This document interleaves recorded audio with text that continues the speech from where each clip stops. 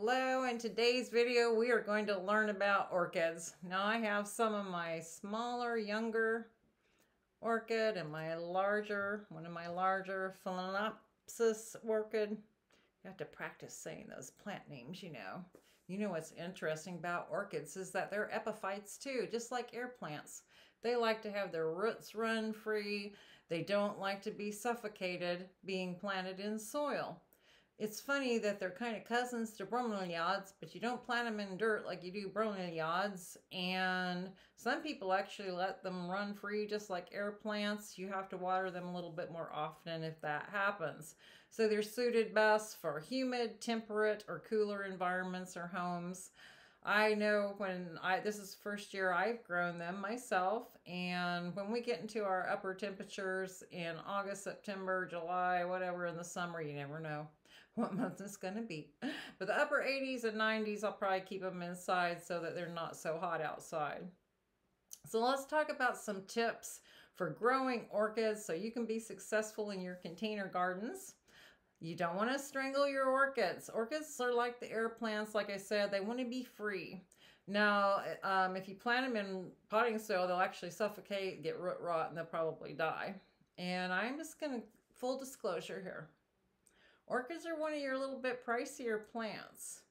It's in your vested interest and in your, the return on your investment for purchasing this plant that you learn how to grow it correctly and make sure that we take care of it and grow it just like it wants to be grown.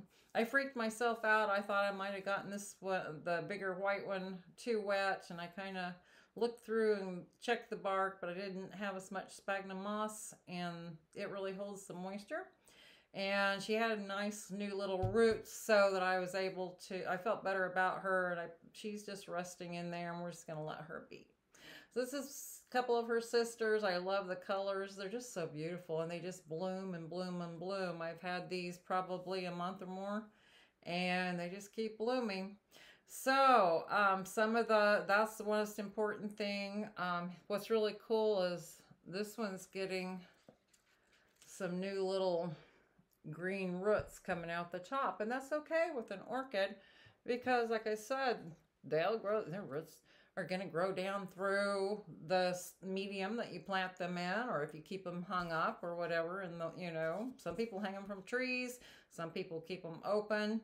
I have mine in orchid bark. You buy it in a bag, and I kind of set some in the bottom of these open baskets. These are wooden baskets that allow the air to go through. I have mosquito netting in them that holds in the bark, so that made it easy to put them in there. I made sure when I planted them that I looked for any old brown dead looking roots. I trimmed those off with nice clean sterile scissors and just kept anything green, and then I threw away anything.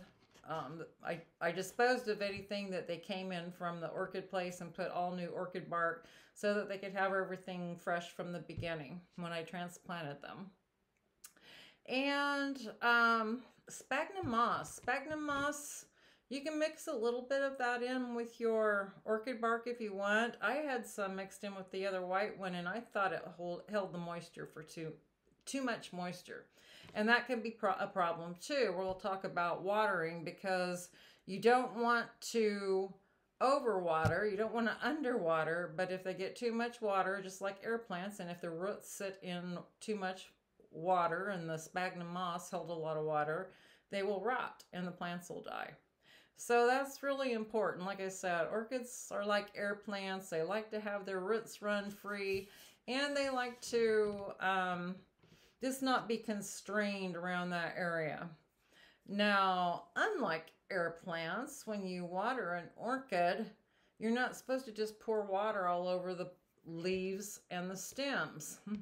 I've been doing that wrong too. Here's my #1 tip of the year, and probably for the next 5 years. If you bring a plant and you move and you come into a new plant that you've never grown in an environment you've never lived in, study the tips first before you just think you know everything. Start taking care of the plants, because these tropical orchids and these tropical hybrid plants and some of these more delicate plants, you just don't treat them the same as you did some of those plants you planted in the ground up there in the Midwest. Just a tip from the pro who's just freaked herself out. It's like, okay, it's okay. They're going to be fine. But Whew, lesson learned. Learn the tips first. So I have poured water on the leaves. Luckily, it hasn't damaged. What I should do is get a nice warm washcloth, just like you would wash your face, not too hot, and gently wipe the leaves off so that there's not water standing on the leaves. And that way you won't have water collecting in the crowns, which can rot them, which is totally interesting. Their cousins, the bromeliads, that's what you do to them to water them. You pour the water on the stems and the leaves, and the stems have a little cup and they hold the water, and you don't even have to technically water the dirt. It just helps hold the roots in there. So that's your lesson, is don't treat one plant like another. Make sure you know what each likes, and then we'll be more successful with our plants. And I'm sure glad I learned that about my orchids in time. They're thriving and doing well, but I know that I'll have a longer life with them if I learn these tips and take care of them accordingly. Fertilizer. Interesting little tip on fertilizer. So I was reading the back of the fertilizer box and followed the directions. As it turns out, the Phalaenopsis orchids would rather be fertilized less, maybe 3 to 4 weeks versus every 2. So I'm going to cut back on the fertilizing schedule too, so that I don't over fertilize. And once you fertilize, then you want to water them, flush out some of that, let it sit there for a little bit so the roots can absorb it, and then you'll flush it out with some clean water. We talked about watering. So one thing too is you just have tap water. You're going to want maybe get you a pitcher and just let that sit there overnight or whatever, and it'll get a lot of that hard chlorine out of the water. It'll evaporate into the air. What I've been fortunate enough to do is I collected rainwater, and I've still been using that on my plants here inside, and my vegetables outside still have quite a bit of it left. And as we get different rain, I'm going to keep collecting it because the plants actually do better with the natural water. So if you can have a small container gardens and 1 or 2 orchids, you could probably afford a little bit of a distilled water every now and then. I also want to be careful that we don't water with too cold of water. They like a warmer, room temperature type of water. When you do water, you pour the water over the bark or the medium that you have them planted over, or over the roots if they're out in the open and air. And that will help them out. You don't want to just soak them in water. And what I do is I take them outside. I just feel down the bark to about the second knuckle, and if it feels dry, I think that they're about ready to water. It's been about once a week, and I take them outside in the grass and I pour the water down over the bark and just soak them that way, and it drains out through the bottom and through the sides of the open basket. And then they dry out and they're not just sitting and soaking in water, and that works really well.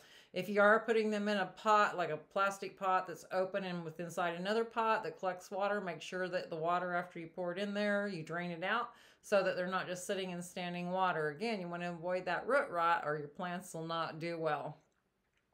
Light. It's interesting about orchids like this. The Phalaenopsis do not want a lot of bright sunlight. They don't want to be out in the hot sun. Now, I put them out for a little bit today and into the bright light out in the back on the patio, because I wanted them to get some fresh air and have the air circulating around them a little bit and get a little bit of sunlight. They can get moisture in their leaves from the air. But it's cooler today. It's been cooler down here, so it's only about 70 degrees. Now, I wouldn't want to do the same thing, put them in that hot, bright sunlight when it's hot in the summertime, because it could scorch them. So it all depends on your, where they are. Also, here's really interesting. When it's time for bed, it's time for bed. And they don't want to have light shining on them 24/7. A really good schedule on light is 12 hours and 12 hours. So right now, they're fairly happy. The sun starts coming up on the south window out there.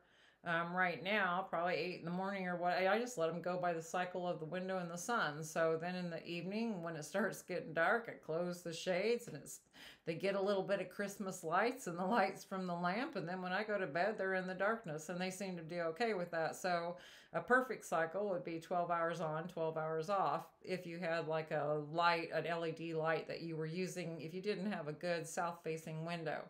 That's another tip. You can put them on the south window, the east window. Avoid the west windows. They can get really hot. Right now, I'm in my different room filming in the west window over there. I've actually got the shade shut because I shut that during the afternoon to help preserve, because we actually have the air conditioning on more than we do the heat, and it helps preserve utilities because it does get pretty warm in the west. You want to avoid the north window because it won't give you enough light for your beautiful orchids, big or little.